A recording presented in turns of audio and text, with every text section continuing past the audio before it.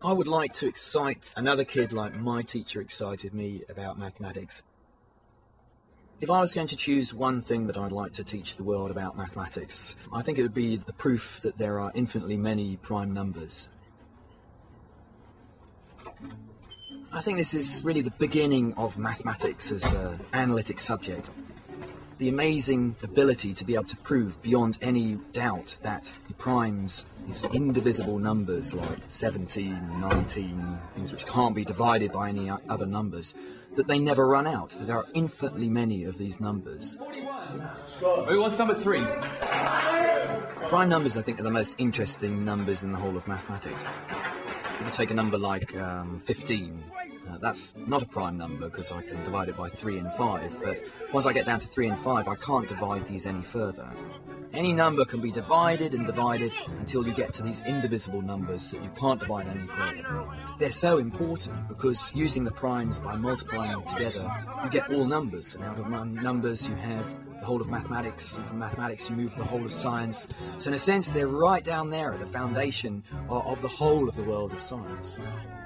The beautiful thing about Euclid's proof that there are infinitely many prime numbers is that it's surprising, yet when you see it, it's actually quite a simple argument. I mean, suppose, for example, I want to show that the numbers in my football team, we had 2 up to 43. Suppose those are all the prime numbers there are. Perhaps you can build all other numbers by multiplying the primes in our football team together. Euclid came up with this clever way to show why there must be a number which can't be built out of those primes from 2 to 43. What he did was to take all our football shirts, multiply them together, so you did 2 times 3 times 5 times 7, all the way up to 43.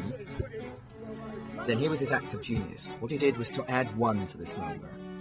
Now, can this new number that Euclid built be built out of any of the primes in our football team?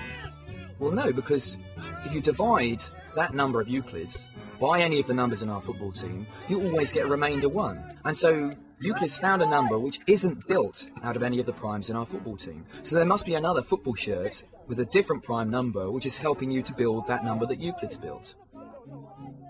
I think there's a real problem in schools with the way mathematics is taught, because there aren't enough teachers showing you how much wonderful mathematical music there is out there.